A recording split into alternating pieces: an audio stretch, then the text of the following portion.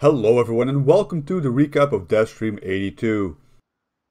Today's stream was mostly about bug fixes and the recently found bugs from update 14.1. The stream introduced a new member of the Vigor team who has been a Q&A tester for the past 7 months. Witchy, the nickname of the new tester, talked about her experiences with testing bugs and her job at Bohemia. Michael, the senior technical designer, gave an in-depth talk about how complicated the bugs can be and how hard it can be to find them. Bugs, finding them and fixing them was the general topic of the stream. This of course led to the major disappearing ammo bug becoming a topic. The developers are looking to fix this as a top priority and they will be fixing it with a hotfix as soon as they found the issue. The bug seems to be very complicated as it gets triggered by different scenarios. Another bug that should be fixed soon is the absence of crows when two people are near an exit. This happens when a player spawns in the exit area and does not leave the exit zone. The crows do not get triggered then, but a fix for that is incoming. A booster period is coming next week for encounters from March 22 to March 24, Wednesday to Friday, and new St. Patrick cosmetics should be hitting the shop soon. I have no idea when this holiday occurs, but the green stuff is coming.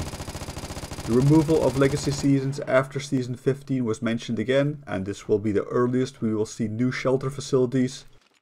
The LMG issues were mentioned as well, and the developers pointed to the major weapon overhaul that is coming this year for further balance. Crossplay between PlayStation and other consoles is still far away it seems. Same for a native build for PS5, which means PS5 will remain at 60 FPS, and there is no intention for a PC port at this point in time. The changes to the crates were brought up as well. The developers pointed to their previous stream and the YouTube shorts they've been putting out for the explanation about it, and they will probably make a dedicated video about it as well. Personally, I'm fine with the crates. Did they get nerfed? Yes, let's be honest about that. They did get nerfed. But ask yourself, is the nerf justified? In my opinion, it is.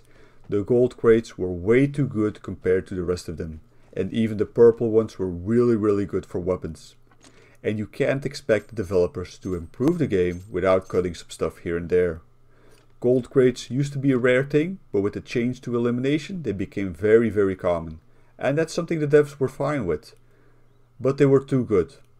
What did the devs do wrong is the time and communication around it.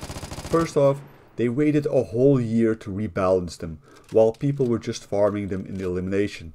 Second, every time somebody mentioned how bad elimination crates were, they dismissed it and said that elimination crates draw from the same pool as gold and purple crates did. While gold and purple were obviously a lot better.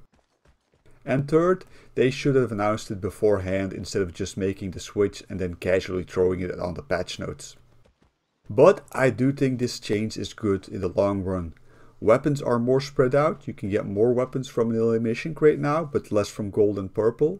So yeah, the amount has been reduced on gold and purple, but do we really need to get 100 weapons every 2 or 3 days? Do we really need that many weapons? I don't think so. And consumables were added, and that is a great aspect to help new players compete with the veterans. They now have risk-free access to plates and ports and all the other top tier consumables without having to grind out their shelter first. And this is going to help Vigor in the long run to expand their player base and keep it. And we need that. And people seem to be throwing games less in elimination and are focused less on fixing the score. So it's not that bad. Is it a nerf? Yes, but it's justified as well. They should have just done it a lot sooner. Alright, that pretty much covers the stream for today. The next stream will be on April 5th. So expect the next recap then as well. Be sure to subscribe if you don't want to miss it. Thank you all for watching and see you all next video. Bye!